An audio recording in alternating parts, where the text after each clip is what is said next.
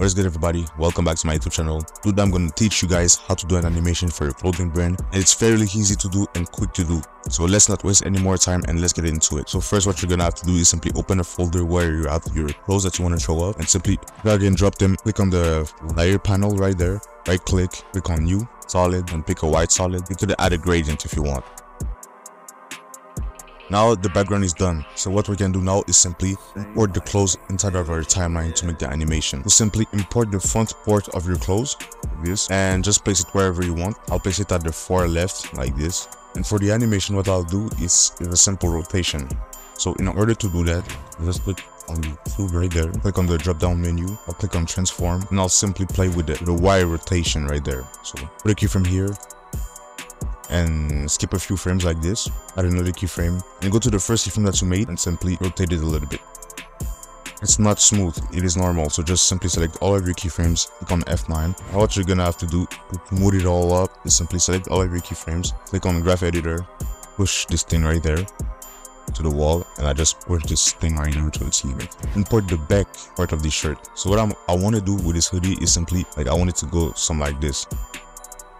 You know what I'm saying? So in order to do that, I'll just hide it under there like this. I'll click on the drop down menu, position, but I'll put the first keyframe right after the other shirt has finished spinning, right there, and I'll just drag it.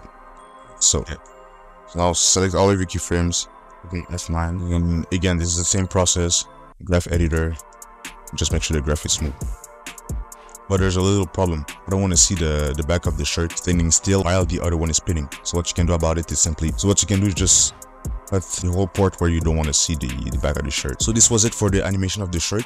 Now what we're gonna have to do is simply put the title of the shirt. It's really simple, so let's do it. So what you're gonna have to do is simply click right there on the T and simply start writing something. You can play with the values right there in this text panel. You can change the color so it fits the whole vibe more. And I'll change the font.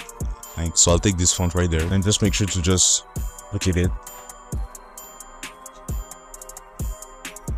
This is the name of the shirt basically, but I don't want it to be as big as that, so I'll just make it a little bit smaller, and I'll place it right in the middle of the hoodie word. So what you can do to make all of the text move together is simply recomp them. So set the hoodie text and the fear kills text, and that's Control Shift and C, and name them text.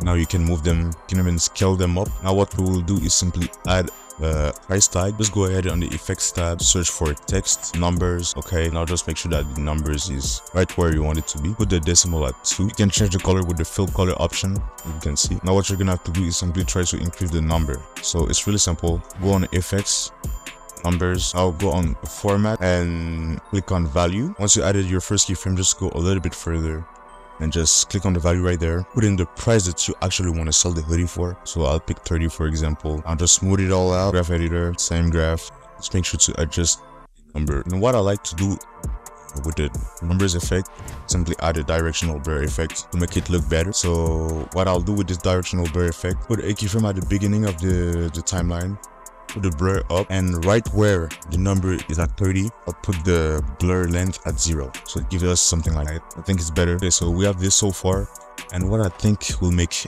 everything looks better is simply the drop shadow effects on everything. So what I mean by that is simply select the drop shadow effect like this and just put it on the text like so.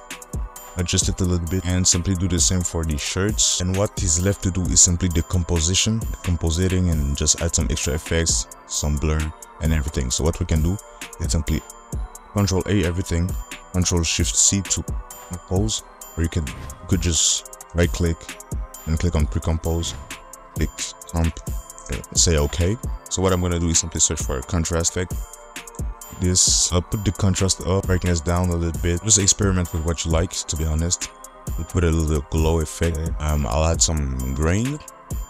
This was the base to start the animation, and it's really simple to do in my opinion.